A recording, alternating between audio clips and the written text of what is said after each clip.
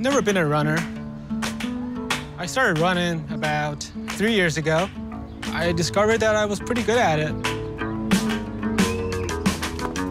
For me, running is more like a way of life. I can run for a long time. I run about 70 to 100 miles every week.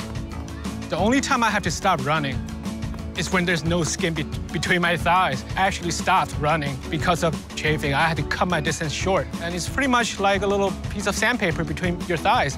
I use Body Glide every run. I would rub it on my chest, between my thighs. It lasts me 4 or 5 hours of running. I don't go out without it. I also use Warm Effects. It's a great relief for post-exercise soreness. You just put it on. There's no waiting for it to kick in. You start to feel the sensation right away. It gets deep into the tissue of my legs. I love it. It makes the soreness disappear, and I'm fresh the next day.